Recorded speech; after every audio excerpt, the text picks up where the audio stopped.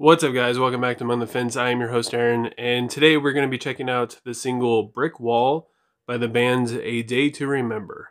A Day To Remember started about 2003.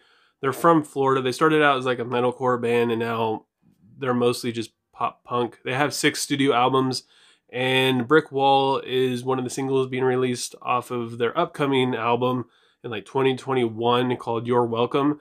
And after listening to Brick Wall, I'm not really sure why I would be thanking them. Brick Wall is one of the most confusing songs I've heard in quite a while. It's like the band had no idea what to do with different riffs and drum patterns and just song ideas. So what they did is they just took 3 or 4 song ideas that they weren't really able to do anything with. So they just kind of crammed them all into one song and mixed it around differently, trying to piece it all together in between the tempo changes and just the different styles of music in the song. It doesn't really make any sense at all. A lot of people are saying, oh, it's just a prog song, but still, even then, this is like barely like decent prog at that even. The song starts off with very pretty guitar chords and a very basic pop punk drum pattern, and the vocals, I don't understand why they decided to use the vocal effect. It mainly just comes off sounding cheesy and try hard. And the chorus is just a build-up going into a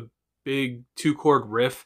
And honestly, if the rest of the song had more energy and more life in it, those 2 chords might not sound that big or heavy. In fact, once it comes out of that chorus, or I guess like post-chorus thing, and goes into verse 2, it sounds horrible. It's very awkward. It doesn't flow well at all. It sounds like they just didn't. It sounds like the band messed up and they played the wrong thing almost. And when we get to the second chorus, it has now become very boring and repetitive. They do the same exact thing they did in the first chorus, just this time they repeat the chorus twice, which is super duper creative. They don't change anything whatsoever. And then once that riff comes around again, it's lost all of its surprise. It's no longer like, whoa, this is really cool and out of nowhere. It's more like they're doing this again. They're not even going to change it. And they're not even going to just change it a little bit. They're going to do the same damn thing again.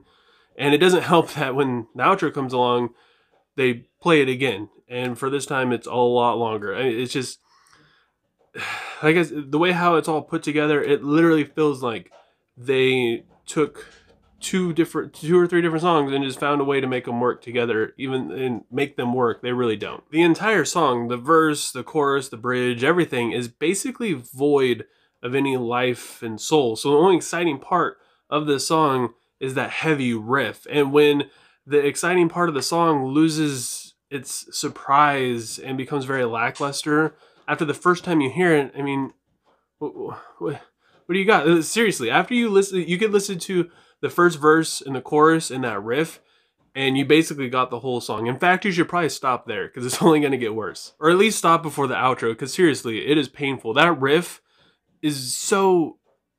It's already barely tolerable. It's just da-down, da-down, da-down, da-down. And they cut off the first part. And it's just down, down, down, down, down, down, down, down, down for 30 freaking seconds for the outro. 30 seconds it does that. Set a timer, and every single second that goes by, you get this loud, obnoxious down, down. That's all it is for the outro. That's what they do.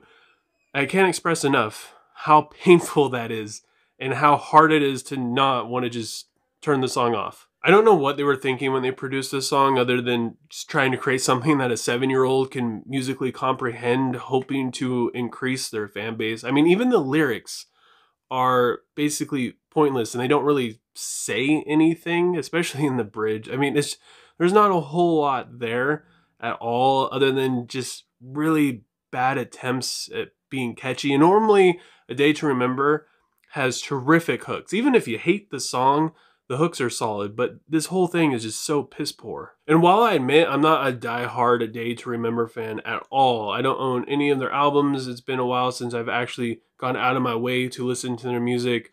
I've never really been that into them. But at the same time, I've never heard a song of theirs that I really don't like. I've heard something where I don't really care for it all that much, but at the same time, I'm like, I can see how somebody can enjoy this. I could see where this song could have a place in the world and somebody can enjoy it. And I just don't see that with Brick Wall. It just isn't there. There's just so many things with this song that don't make sense. And I feel like a lot of it has to do with zero direction and what they wanted to do with this song. It's like every single band member showed up and they all played something completely different and hoped it worked, and it just didn't. So with all that said, I gotta give Brick Wall by A Day To Remember a 0.7 out of 5. And I'm probably gonna regret saying this, but I wanna know what you guys think. Go ahead and leave a comment below if you listen to Brick Wall. Let me know what you thought of it. If you haven't, I'm gonna leave a link for it down in the description below. Go ahead, click on that. Hopefully you can make it through the whole thing, and let me know what you would rate it. And if you enjoyed this review, don't forget to give it a like. If you got anything you want me to check out, let me know down in the comments, and we'll throw it up on the whiteboard and we'll get you squared away. And if you do that, please don't forget to subscribe and click the bell icon. That way you get notified when I do upload. That way you don't miss out, which happens very frequently where somebody leaves a request. I do the review, upload it, and they end up missing out, and that just makes me sad. And this coming up Sunday is my birthday, the big 3-2. So I'm going out of town, so I don't know if I'm going to be able to record a video for Request Wednesday and have it up in time. Hopefully I will. I'm not really in charge of my birthday shenanigans, so I'm not really sure where I'm going to be and how it's going to work. I believe we're getting an Airbnb, so I think it might be cool if I'm able to film it there. I'll try my best to make that happen so you guys don't have to go without it. And with that said, I hope you guys all have a good rest of your day or night whenever you happen to be watching this. Hope you're staying safe. And I will talk to you guys next time. I was just an ignorant kid relying on my parents' said to save me.